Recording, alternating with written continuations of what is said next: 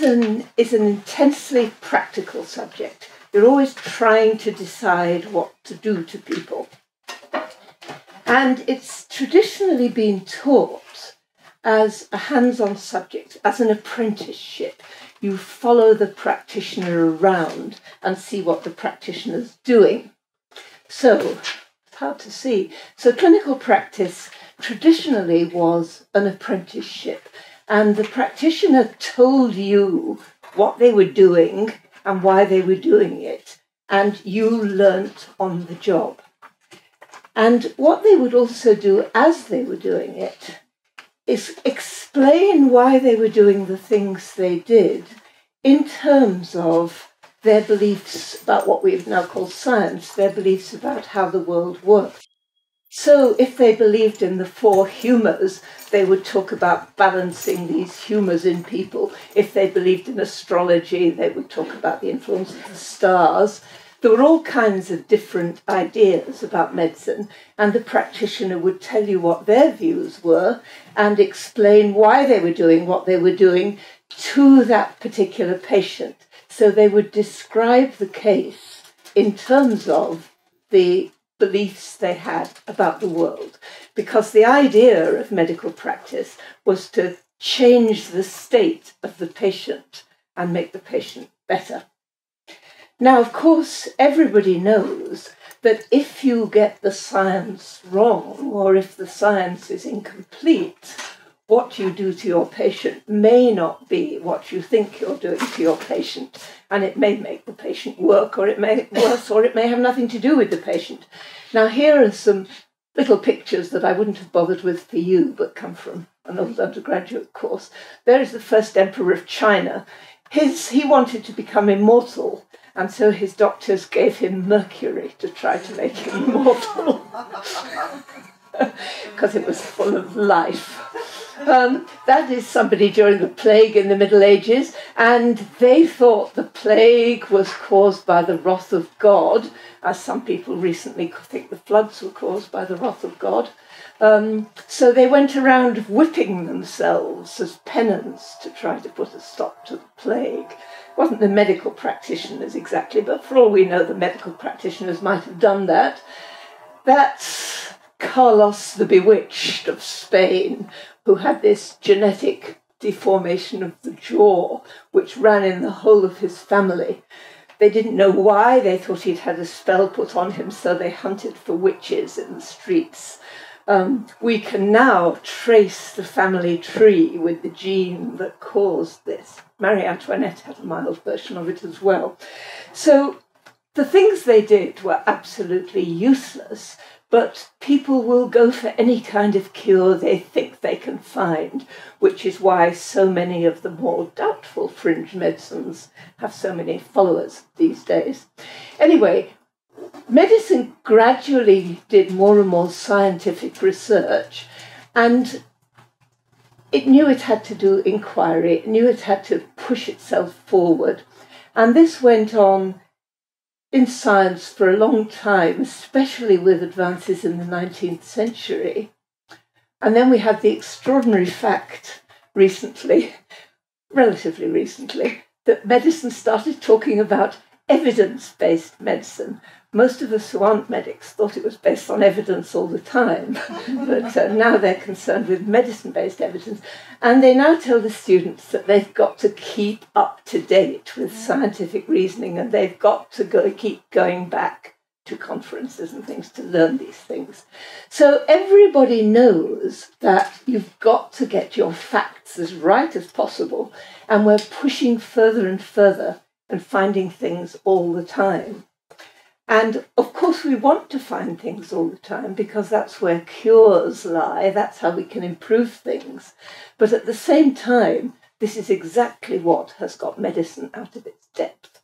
It doesn't know where it is with all the powers it's got. And this is what I'll try to show. Now, the trouble with knowing an awful lot of facts and knowing how to manipulate the world is that what you know is a series of this is true, therefore if I do this, this will happen. So it's about how you influence things. But on the other hand, knowledge is completely neutral. You can do anything you like with it once you've got it. Knowledge is power, but it's power for doing anything you want. And we have some dreadful stories in the history of medicine. Here is our friend Mr. Shipman, Dr. Shipman, who used his knowledge to not exactly lure in old ladies and kill them, but it was that sort of thing. He was busy. Do you recognise him? Yeah. Yeah, he's Mengele. And there's Auschwitz. And he was a trained doctor. He had exactly the same training as other doctors, but he'd decided to put it to a different use. So, obviously, it's not enough for medicine to know an awful lot of facts and to find out more. There's obviously a lot of question about what you do with those facts. Now, some people say, it's obvious, you just have to do good. The thing that makes a doctor is not just knowledge of the skills, but doing the right things with it. So a lot of people will say, well, it's just a matter of doing no harm, or it's just a matter of following the Hippocratic Oath. Has any of you ever read the Hippocratic Oath, the original one? It's fascinating. What happened was, if you're going to present yourself as an expert to the public, you want to say not only what skills you've got, but something about what uses your group puts those skills to. And Hippocrates' lot were a sort of sect, a medical sect, and they had all kinds of aspects of their oath. One of them, interestingly, was that they wouldn't tread on the territory of the surgeons, and they also said they would love their teachers and respect them as if they were their own parents, and all sorts of trade secrets and things. So the point is that when you get a certain amount of knowledge, you may get together with other people and put out what modern companies would call their ethical codes, their standards of how they would behave. But of course, they weren't all necessarily the same at all. What you did was put out reassurances to your patients, so people would be told that this was the kind of use you would put your knowledge to. And the Hippocratics, among other things, said they would not divulge their patients' secrets. So that's very much modern confidentiality. That's one thing that has survived. Now, the point is, every single time you make a decision about practice, about doing things, there are necessarily values involved. You're not simply using your knowledge, you're making decisions about what use you're going to put your knowledge to. And values can come in various kinds. They can be completely selfish values.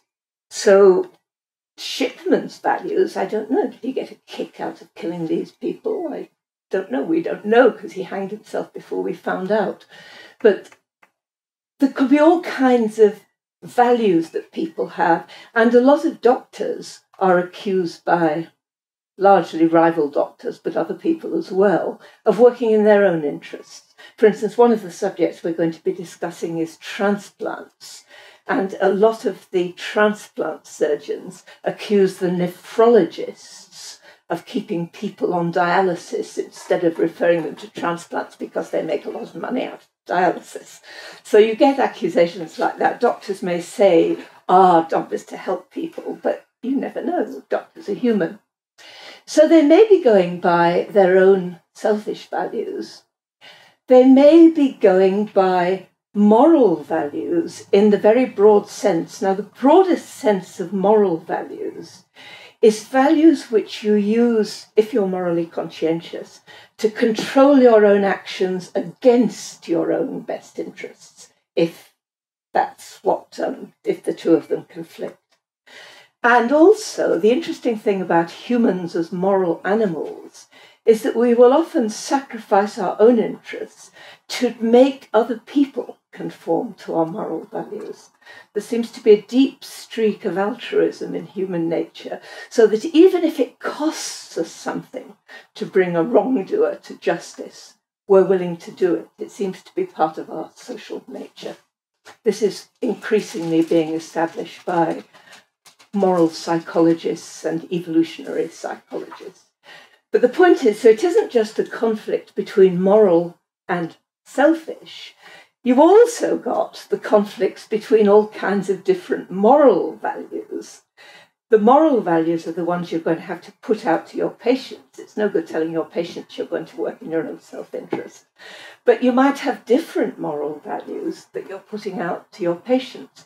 And a very striking one now is that some doctors are happy to perform abortions and some won't do it at any price because they have different moral views. That's not obviously self-interest.